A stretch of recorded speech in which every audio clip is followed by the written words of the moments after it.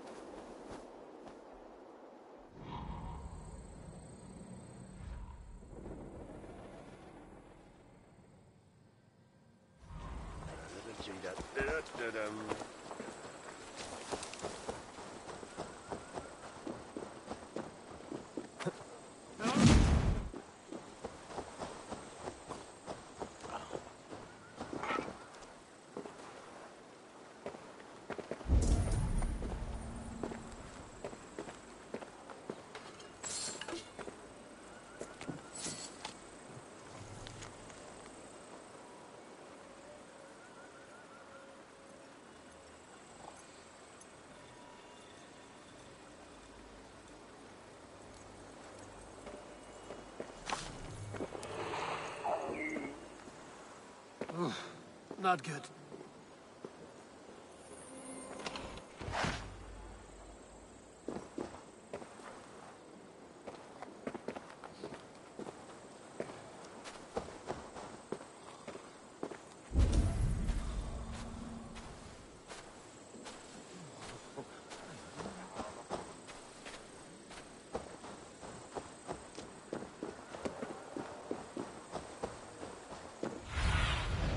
Show me what lies ahead.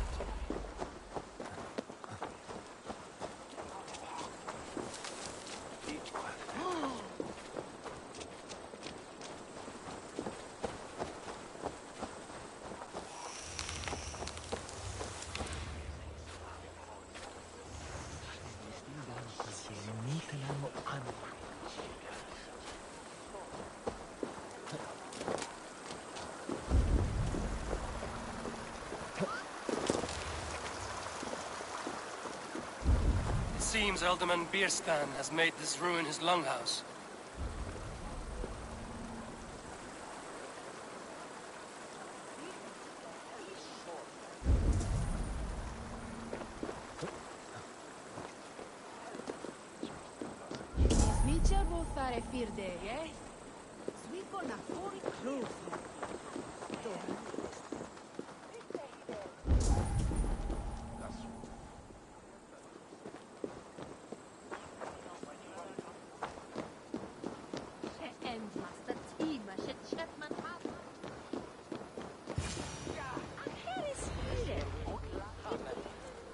Why is my cup empty? Perhaps because you have drunk the barrel dry.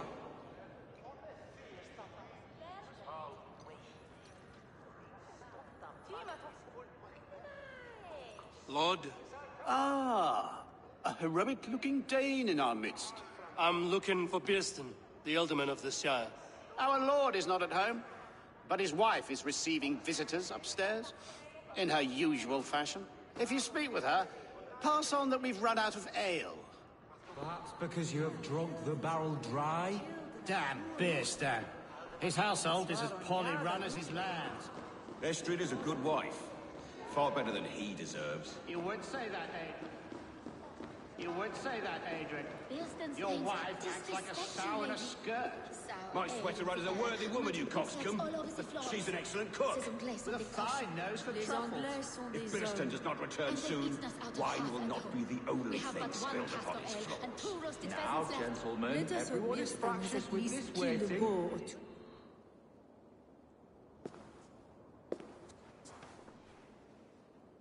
You!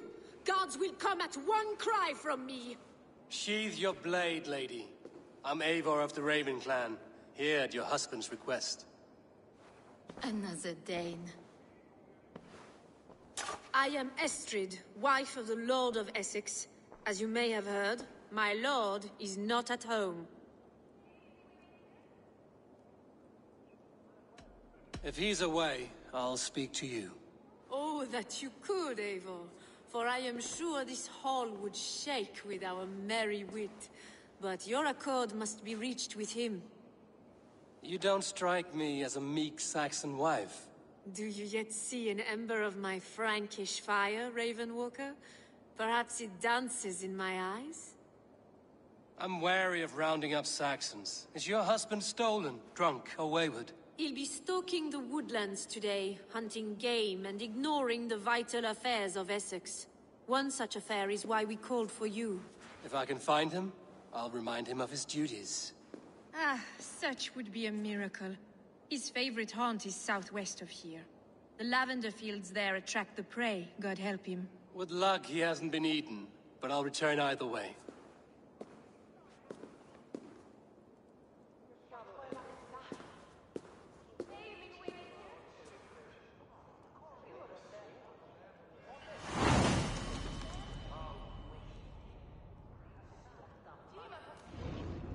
Now? Patience is a godly virtue, Adred. Even the saints would tire of waiting for Beerstan to hang up his bow. Dear Estrid, we must discuss the affairs of this land, with or without him.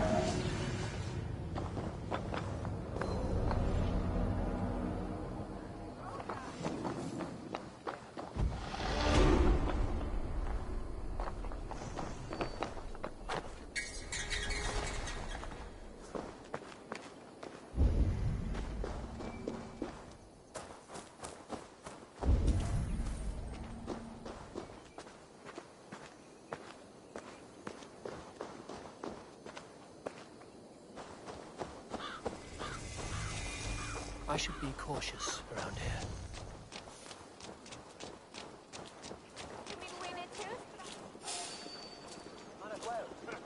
You there, a word. Hey!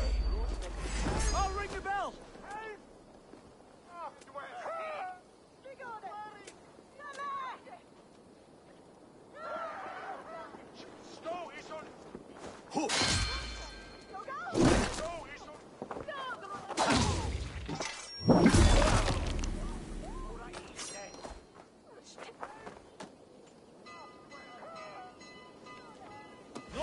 To your fate.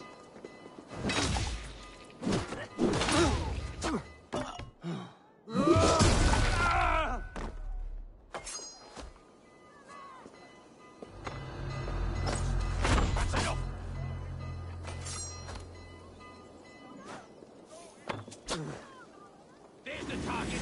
Shoot it.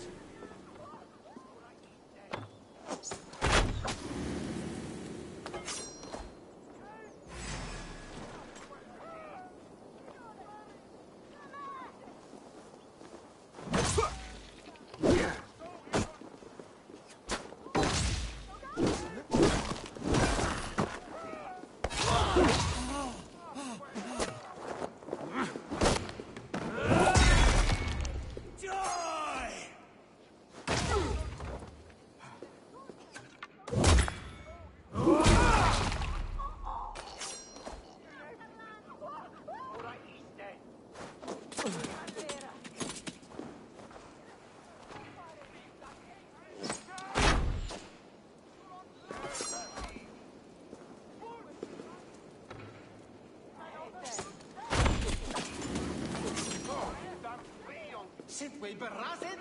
What worth it?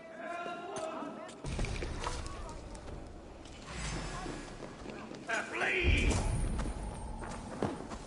I rarely think.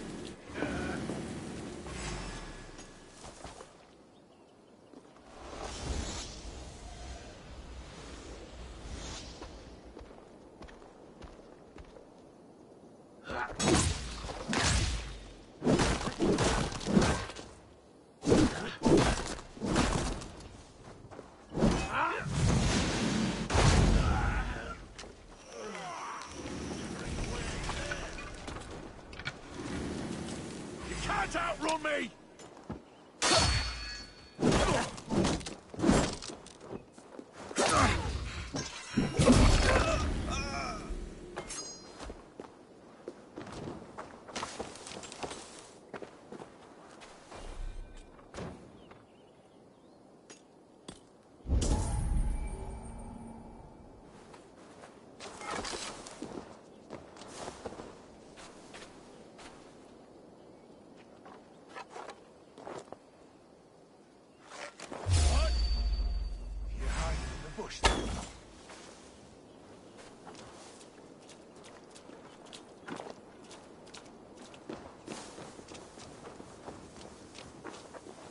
Coward!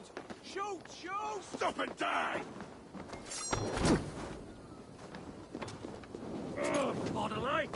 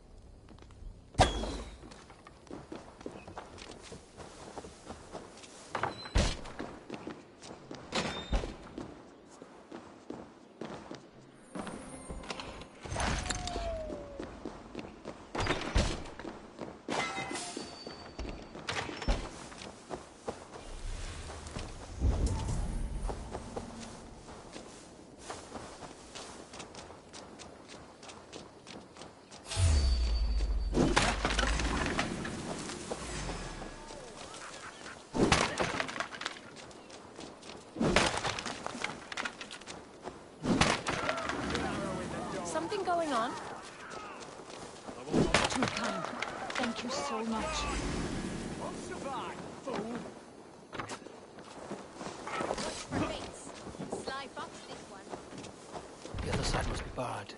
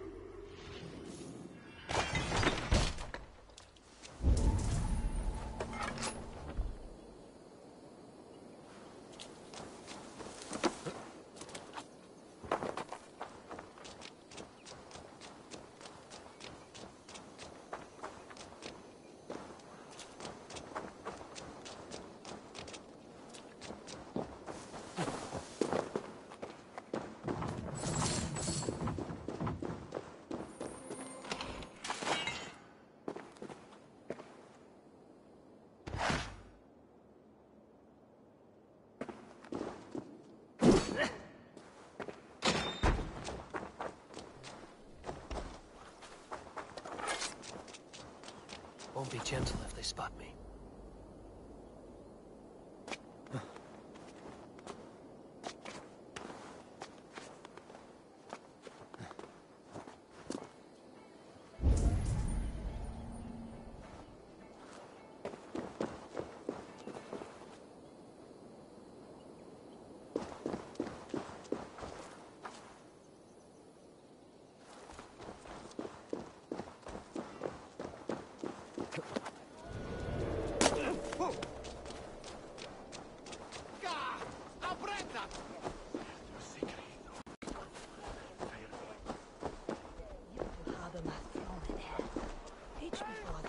Good morrow! Good morrow!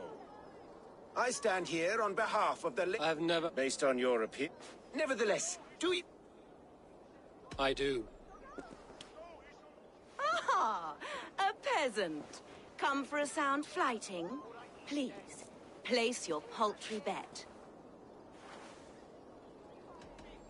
Take this. A pittance. But I accept on the lady's behalf. She will begin. I have heard much about you, and none of it good. You've the softness and brains of a sheep. My verses are known all across this great land. For they put all who hear them to sleep. Not bad. Oh, you think you're so clever, I'm almost impressed that you managed to blurt something out. Yet I worry our skills are too deeply mismatched.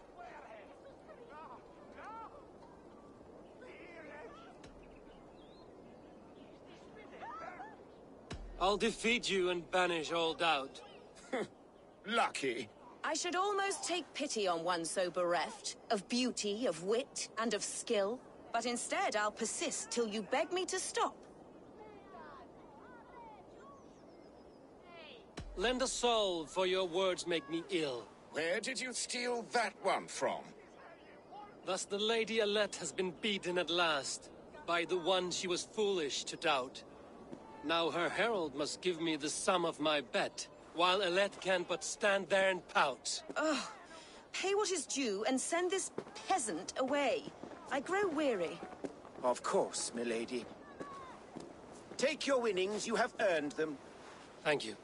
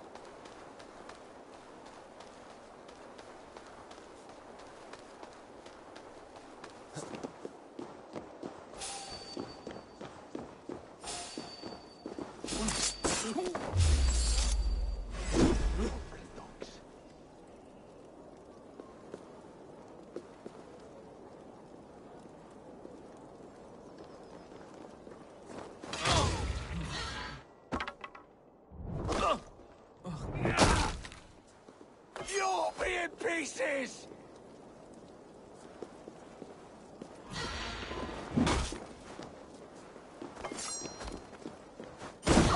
Need a fire stick.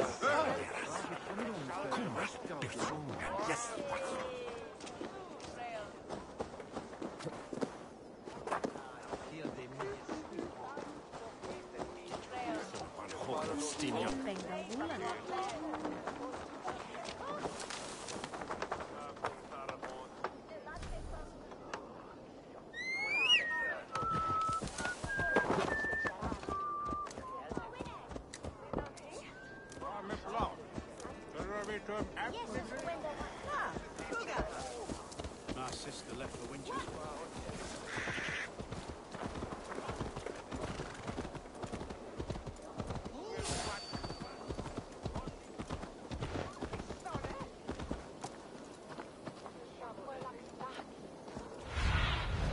Go, my eyes.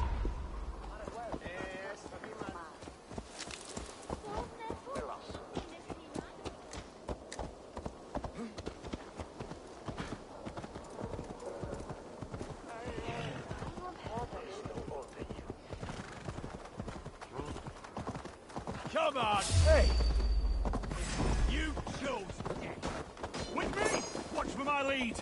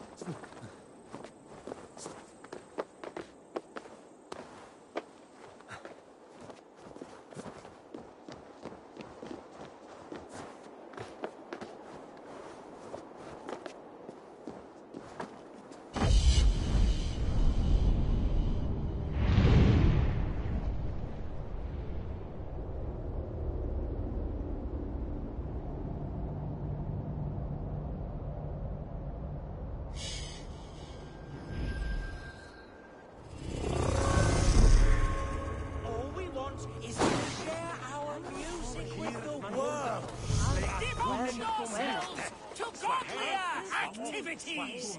You stomp our spirits with your talk of devils! God will strike you down for your malodorous melodies! Dancing!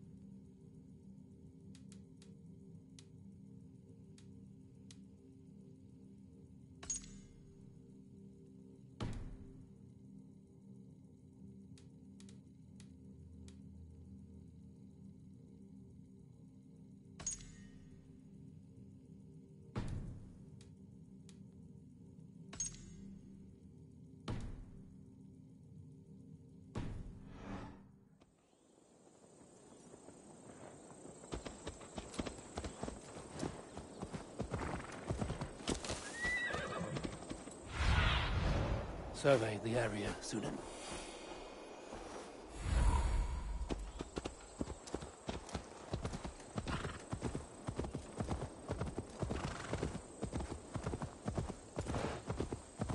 Hunting is a fine sport, but I hope the Alderman has not become the prey. No good comes from a camp this bloody.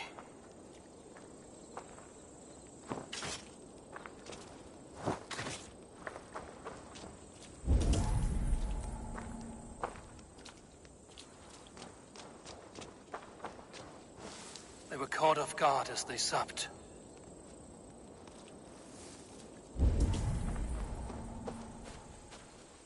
The remains of the hunting party. This one was savaged by a large animal.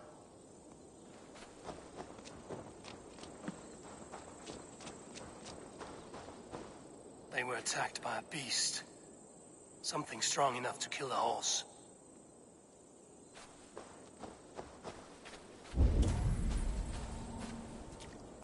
Some large prey left these tracks in the grass. The hunters were prey to a large beast or two. I can only hope that Björsten still lives.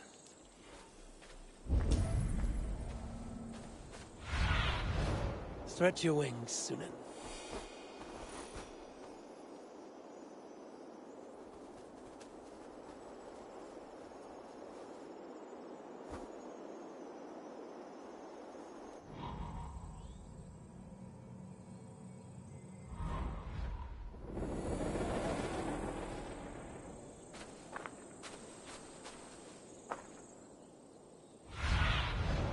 Show me.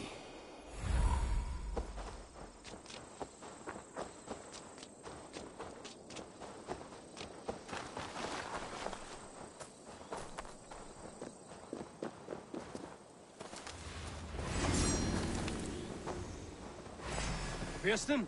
Ready your weapon, or accept your fate as a feast for bears. Do not let them charge you. We'll fight to the death, worthy one.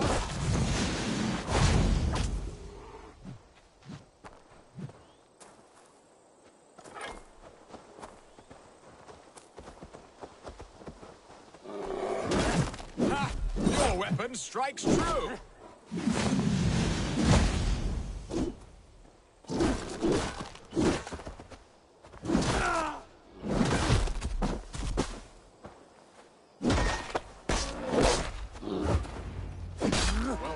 friend. I would not have survived this ambush without you. You have my gratitude to stumble upon me in my moment of greatest peril. Perhaps you were God-sent. I'm Estrid sent. Your wife and the Thanes of Essexe both want your balls on a blacksmith's anvil. When do they not? You could return and report that the savage Claw took me. Poor Beerstan, his exit pursued by a bear. And make the beast Lord of Essex in your stead. No doubt my Estrid would prefer his velvet paws to my calloused hands. So, who are you? A sellsword?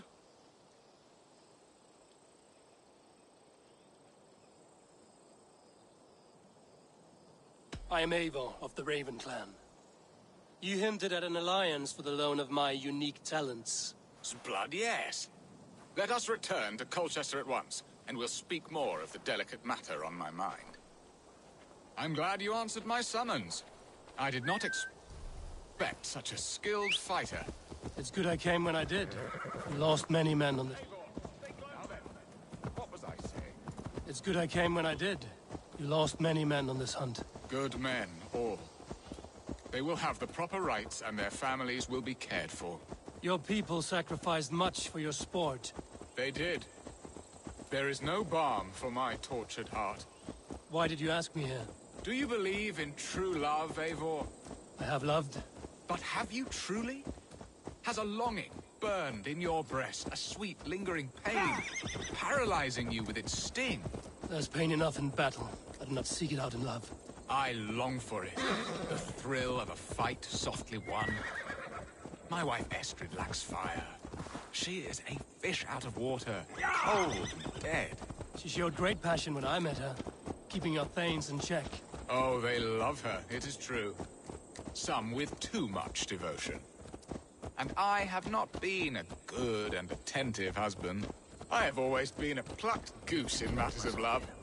And a piss-poor ruler to boot. Strong must be the hand that steers the ship, Beerstan. My hand would rather tug the catgut of a well-crafted bow. My eyes narrowing at the sight of prey. Aye, the crown sits heavy on the head.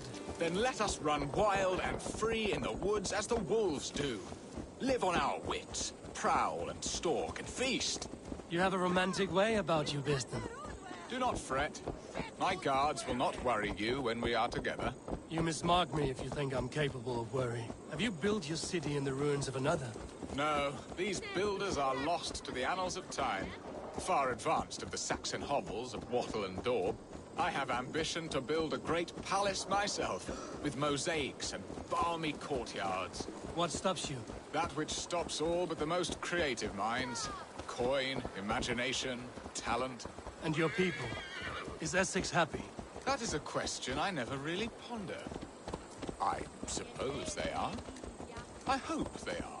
Alfred believes I rule like a chickless hen, flapping and squawking over nothing but the farmer's dinner. He interferes. He interferes. No, he disapproves. Is that not infinitely worse? But look, we are nearing my hall. I must face the wolves at my door before we discuss your favor to Essex, Abel. It may be I can speed your business along.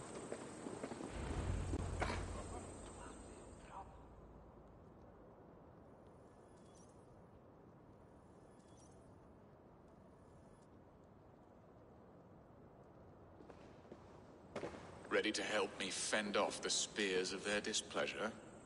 Let them speak their woes. I'll advise you if I can. Who is this owl, Beerstan, that twitters in your ear? An advisor, nothing more. Here to help Essex navigate her brewing storms. Now, my dear brethren, Adrid, perhaps you will start us off. What troubles you? You're a disgrace, Beerstan. Couldn't get a sow pissed in an alehouse. Alfred's men are crawling all over Essex. King Alfred, yes. Though it is within his right, the constant presence of his men is certainly an issue.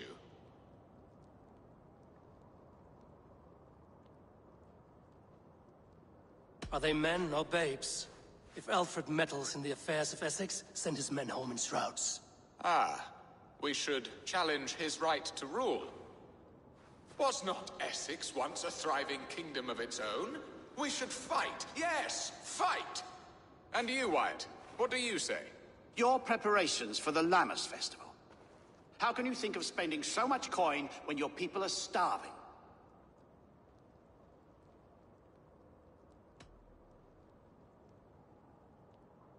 He should put his own ham fist in his purse and contribute coin to the festival. Yes. You worry about the cost of such a festival? One that thanks God for our great harvest? Contribute your own coin, then. And Aldrich, do you yap like a she-hound as Adrid does?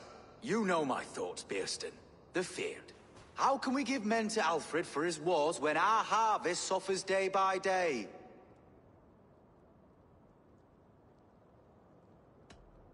Do they not defend your land? You'll need all the men you can muster to fight the coming wars. The Danes are a great threat when provoked. Those we cannot ally with, we must fight or lose our lands. There! Have I not answered all your questions? You are a stain on this Shire, Bearstan. Useless. Useless? That's right. Yet still you haunt my hall. Be gone. I haven't time for your squabbling.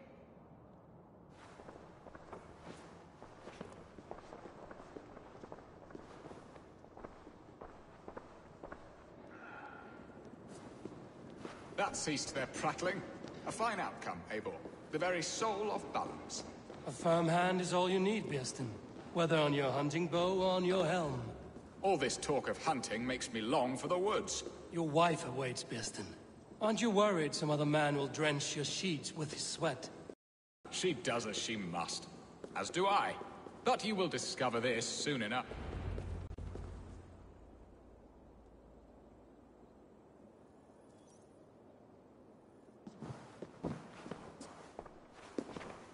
You have done the impossible, Dane.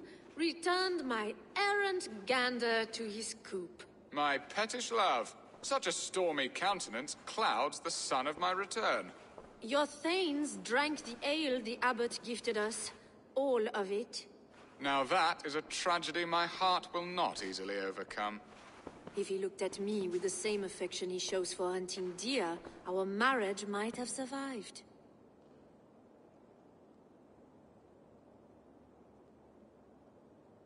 I notice your love has gone sour. Was it fresher than this? There is so little difference between love and hate. It's difficult to say where the sourness comes from. So, what do you need of me? Our affairs are more of heart than of state, Eivor. What little passion there was between us faded into bickering long ago. We would have our freedom, Eivor. I from my wife, and my wife from Essex. I'm too sharp a weapon for so soft a task. Why not part and be done with it? Oh, were I a Dane, and divorce as simple as a slit throat. But it's not so easy as that. Does your god not allow husband and wife to part? Our god? Our king? There is much standing in the way of a joyous uncoupling. Ours was an arranged marriage, a political need, and not easily broken. Explain yourselves, clear and plain, and I will do it. The poetry here is mind mud. We had a plan, a simple plan. A woman lost and a woman found. Some time ago, we paid a Dane to kidnap me and ferry me safely to Francia. As you can see, he did not deliver. He was certainly thorough in other regards. Some Norse can be quick to take coin and slow to earn it. If I give my word, it is not broken. Could we try the kidnap again? Much of the planning is done. It would only take a more trustworthy overseer. It should be a bold venture if we do. Loud and brash and seen by all. During our Lammas festival, merry peasants and guards with wandering eyes. Your return to Francia would need a swift ship, with a captain ready to leave England. We could ask him. I would have thought his steed and seamen spent. Come find me in the market, Eivor. Our unwelcome guests require food and ale to soften their anger. My wife is a gracious and attentive host, Eivor. The only thing that keeps my braying thanes at bay.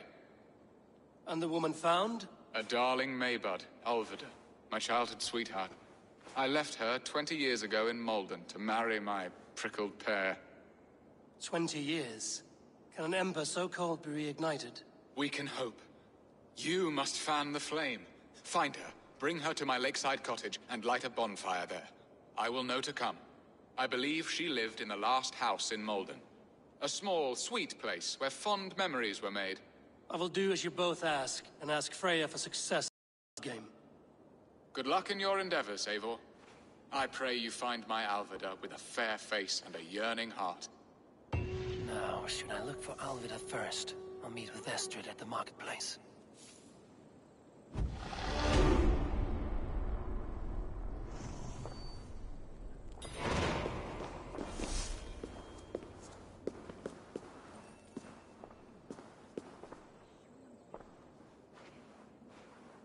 She will remember me, won't she? Yet what if she's married already? Or buried in the cold clay earth? No, I must not think on it.